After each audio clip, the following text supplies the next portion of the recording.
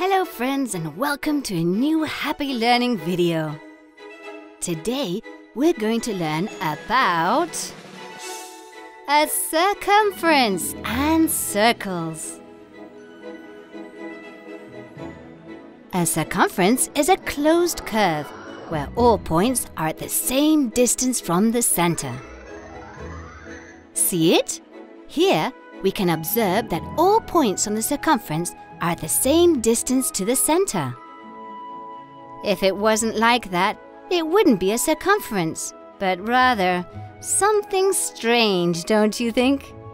Well, now we know what a circumference is, it is really easy to understand what a circle is, as a circle is a circumference and its interior.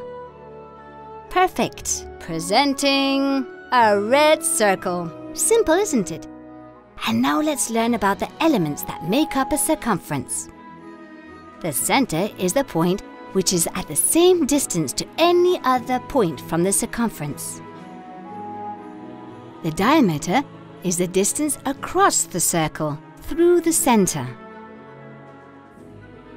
Perfect! This segment is the diameter. And the radius of a circle is the distance from the center of a circle to any point on the circle. Fantastic! These are the three most important elements in a circumference: the center, diameter, and radius. But there are another three elements we should learn about. The chord is a line between 2 points on the circumference which does not go through the center. The arc is the part of the circumference which is in between 2 points.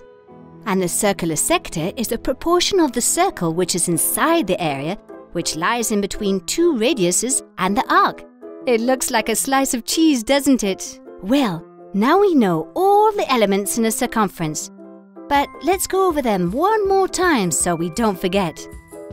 Let's start with the first 3 most important ones: the center, diameter, and radius. And now the next 3: chord, arc, and circular sector, which is the one that looks like cheese. Goodbye friends, and have a great day. Oh, and don't forget to subscribe to Happy Learning TV.